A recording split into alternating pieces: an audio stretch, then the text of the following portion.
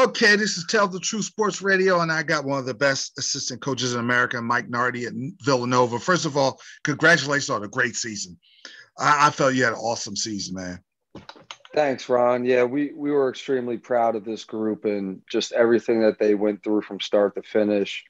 We battled with injuries and just different things throughout the season that most teams go through. But this crew really just they got better every single game, and even games that we won, we still learned from. Obviously games we lost, we got better, and they just had a great attitude and stuck together the whole year.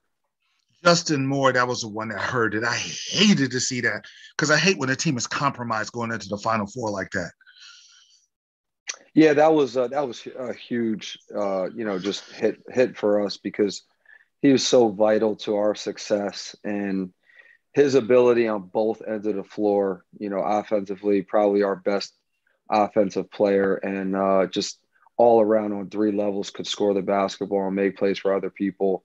And then defensively, we would have him guard the best player on the other team every night, and he could switch. He could guard 1 through 5. Oh, yeah. So I think apart from him on the offensive end, just defensively really changed.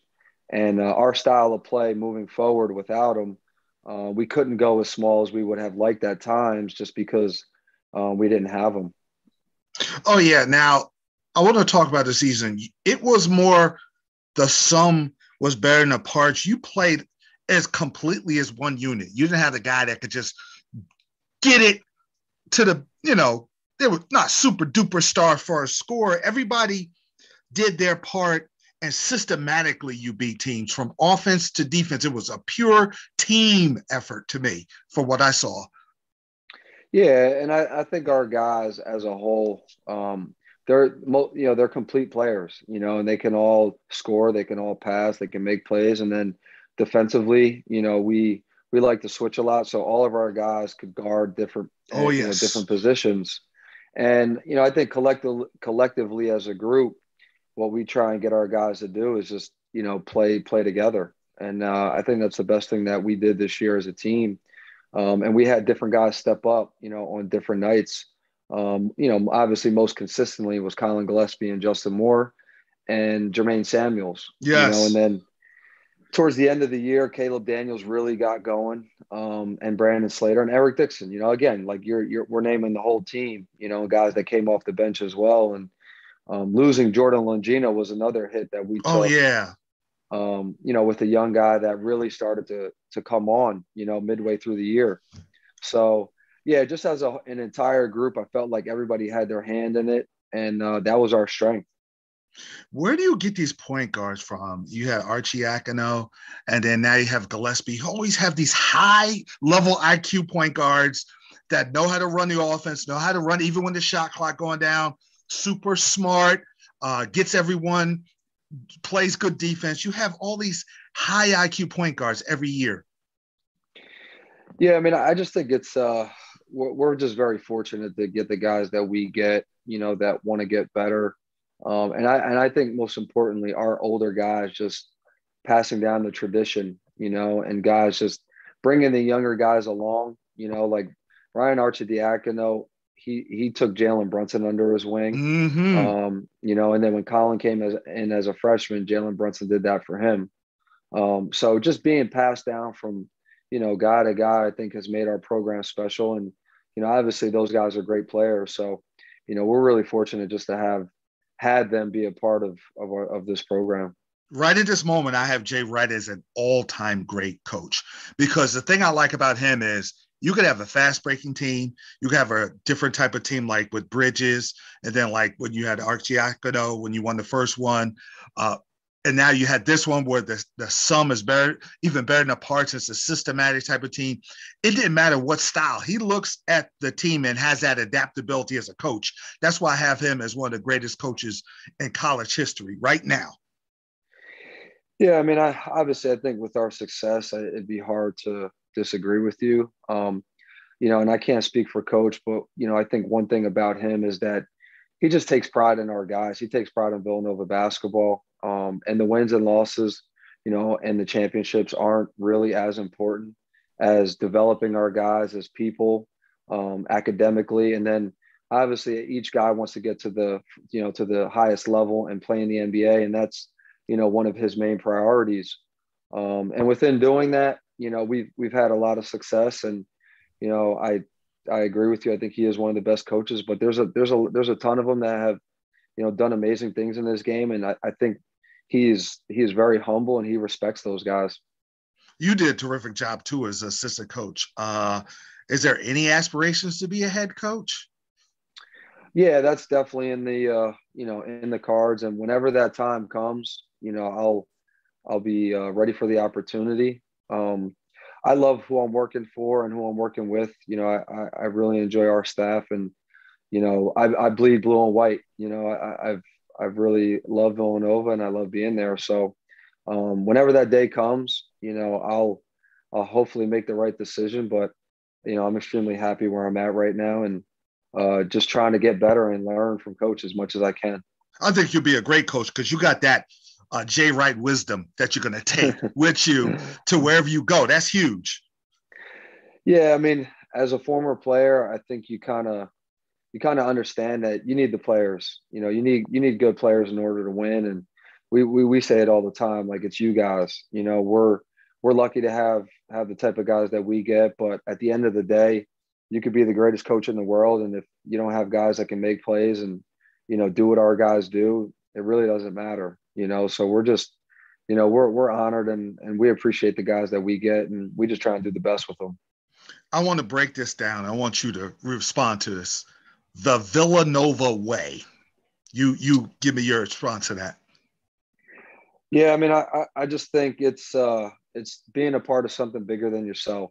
I think at the end of the day, it's just learning how to be a part of something, but still having your own individual goals. And we want everybody to reach those. And we just create a plan for each guy, from top to bottom. And each guy's role is different, but their status is the same. So we treat everybody the same, no matter who you are, whether you're the best player on the team and Colin Gillespie, or you're, Kevin Voigt, who's our walk on.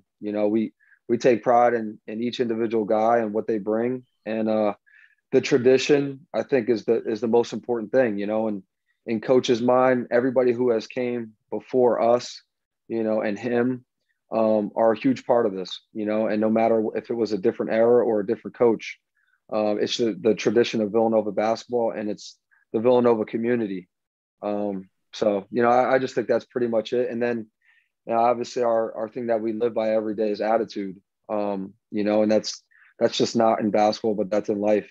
Just trying to teach these guys that you can't control everything that happens to you, but you can respond in a positive way, and you can try and push through and learn from it. And I really think that's what we try and do each and every day with our guys. Now, next year, Brian Antoine's coming back, right? Yeah, I mean, that's my breakout guy. Next year, that's going to be the guy I'm pinpointing. And next year, you got a kid, Armstrong from St. Peter's. He is serious. You're going to probably change your style a little more fast breaking because Jay Wright can adapt like that. But your team next year, watch out for Armstrong. I just want to tell all my audience that. Yeah, I mean, Brian Antoine has been through a lot of things here, and we're amazed by his attitude and his commitment. And a lot of people, which from the outside, just haven't seen the time that he's put in and the things that he's dealt with with injuries. And his development has been hindered by those injuries, and it's unfortunate. And he's a great kid, and he's going to continue to get better and continue to work. And he's had a great attitude. So, I don't think you're far off by that. And as long as he sticks with it and he continues to get better and work, he had going into last year, he had a great off season. And then he dealt with some things and injuries and, kind of set him back again, and then kind of got healthy again. And now, towards the end of this year, started playing a lot more, and he's continuing to develop and get better. So, looking forward to really working with him this spring and summer and getting him ready for next season. I want to talk about the Patrick School tree. Let's talk about Shaheen Holloway. What a job he did. Yeah, I'm extremely, just happy and proud for Shaheen. I mean, we go way back, Mm-hmm. obviously to St. Pat's, and he was a guy that mentored me and used to always come back to St. Pat's and play against us in the summertime when he was still really, really good. And I enjoyed just sharing things with him, and then obviously his, the way he's climbed in this coaching world, it's incredible, and I'm extremely happy for him and his family. And he's a worker, and he's put himself in a great position. And obviously, I hope he does well at Seton Hall, but just not when he's playing Villanova. I understand. That's a rivalry now. Now, I want to talk about your career. I had top 10 of my favorite players. There's DeJuan Wagner. There's a lot of my Elizabeth homies, but you're up there as one of my favorite basketball players. I love watching one of the greatest performances in New Jersey high school history was a county tournament where you pretty much had one leg and you played against Elizabeth. Didn't Yeah. win, but just went off. Yeah. And even the Yeah. Elizabeth fans talked about how good you played. We'll talk about that game.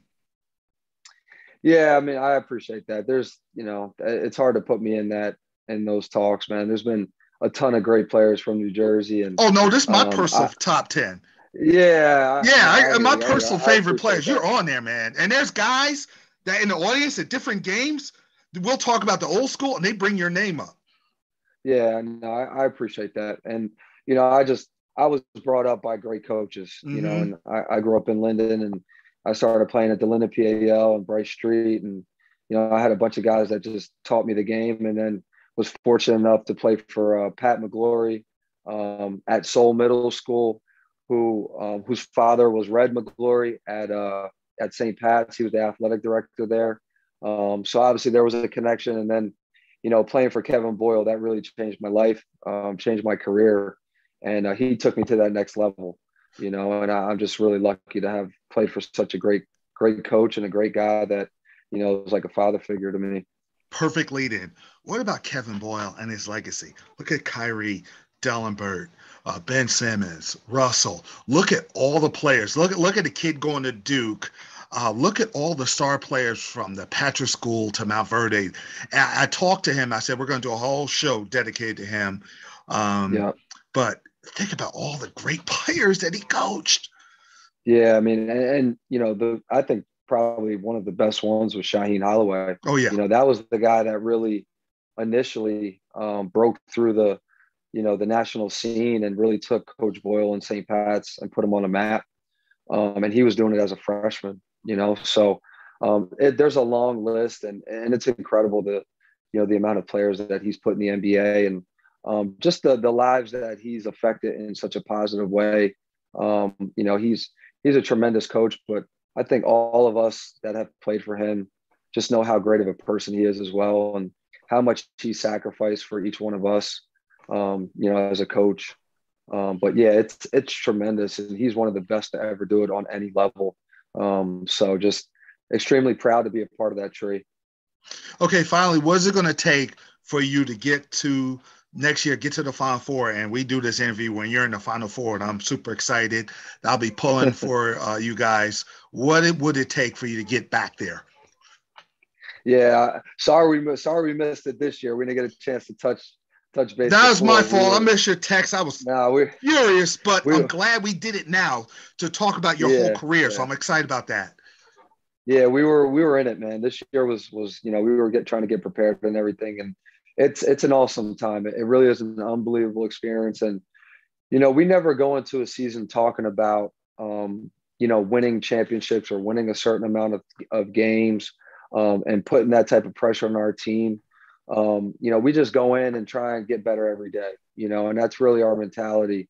Um, and there's a lot of things that go into getting to a Final Four. I think most importantly is you got to be healthy. Mm-hmm. And that's one of the hardest things to really overcome. And it's unfair if you do put those expectations on your guys, because you just don't have control of certain things. And for instance, with Justin Moore going down, we felt like we were one of the best teams, and you Absolutely. lose you lose your best player, and you got to figure out a way, because no one feels sorry for you, and we did our best, and obviously we missed him a lot. you know. Oh, I felt like you were going to win the whole thing if he played, and we'd be doing this show after you won the championship. That's how I felt that highly of that young man. Yeah, I mean, we felt like we were playing our best basketball and things were really clicking, you know, at the right time. And again, like that's our goal. You know, we want to be playing the best Villanova basketball by the end of the year, because we feel like that will always give us our best chance. And you know, we got lucky in the Big East tournament. You know, we really our first game against St. John's, we had to battle back, and our guys showed a lot of perseverance and again had a great attitude and didn't get down on themselves. And you know, we're fortunate enough to win that. And then, you know, we went on a pretty good run in the tournament. We played against some great teams. So again, next year's team, I feel really good about who we have coming back. Obviously, the guys that we have coming in, you know, are going to be very good players and they're young. But who knows, man? We got a lot to work to do. We got to get back to, you know, just getting these guys and their habits. And hopefully, if we can do that, you know, maybe we give ourselves another chance. Thanks a lot, man. Terrific job by you. Terrific job. Thanks a lot. You got it, Ron.